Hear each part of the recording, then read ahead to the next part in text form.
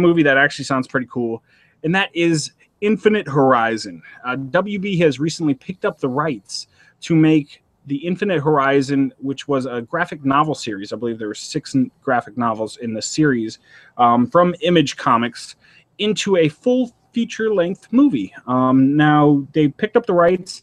What was also attached with it was a script written by, who is his name? Ryan Condal, who actually wrote the Hercules movie, not the horrible Hercules movie. Is there a good one?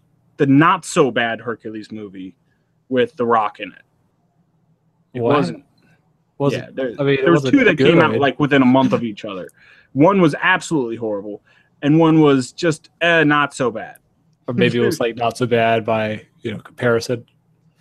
That could have been no. It actually, if you compare the 2, I mean, one was just one. I might have actually horrible movie of the week did.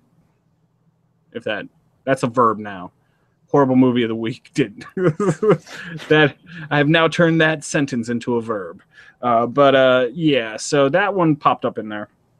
But yeah, so it's actually got a pretty cool story. I was reading a little bit about this. Now, I have not read the graphic novel series, but there was some interesting things. So the story revolves around a character who's an unnamed soldier, only referred to as the captain. And boding badly. No, how's that boding badly? Because it's reminding me of In the Name of the King. All right, fine. All right, don't whatever. Great name. Terrible. It uses the concept of we just name them by occupation, and then terrible movie. Okay, well, this is different. All right, so he's only referred to as the captain in this show, and the captain has been in a war zone, and this takes place in the future. For years and years and years, maybe 5-10 years. He's been in this war zone for a long time. He's really gritty. He's pretty jagged. And all of a sudden the conflict ends, and he and 10 other men are tasked or stranded in this war zone, and they have to make their way back home. So it sounds a little familiar, and that's because it's pretty much taken off of the Odyssey by Homer, and it's its own like futuristic take on what the Odyssey would be if Homer, I guess, lived in the future. And so, yeah, he has to battle his way back through, a hellish wasteland to get home eventually.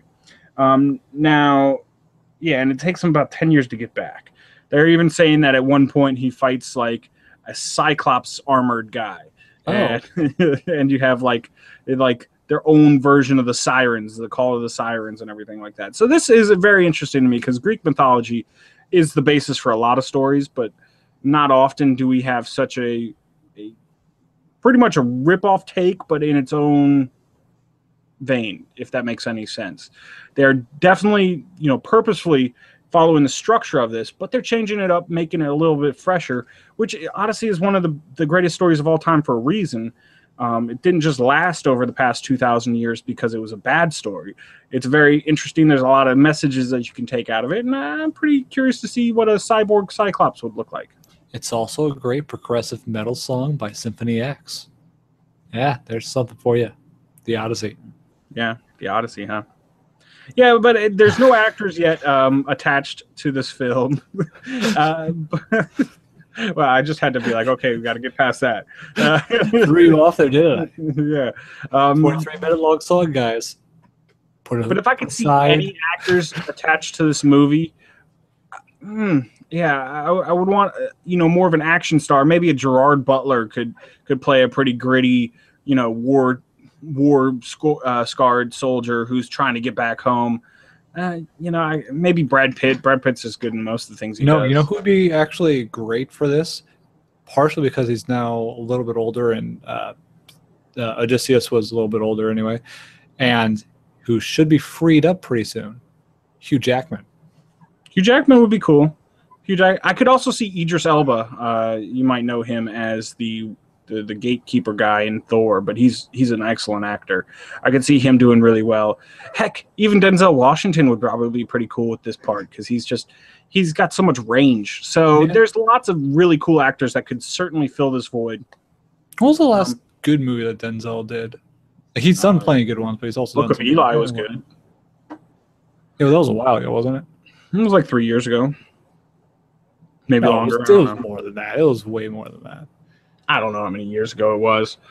I mean, he's done a ton of good movies. I'm trying to think of the last movie he was in. I can't even think of the last movie he was in. Yeah, so that's what I'm thinking. Like, I think he's done some like just random throwaway movies lately, but I can't really think of a big. Oh, okay, yeah, he did a movie. I can't remember the name of it.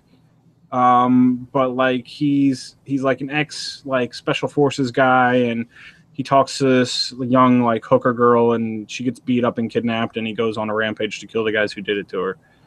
Just trying to remember what that one was called. It was like the something. It wasn't bad. It was pretty good. It was a good action movie.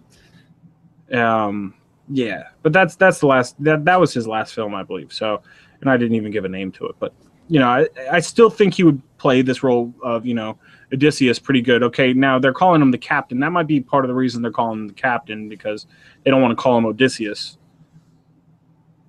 So, yeah.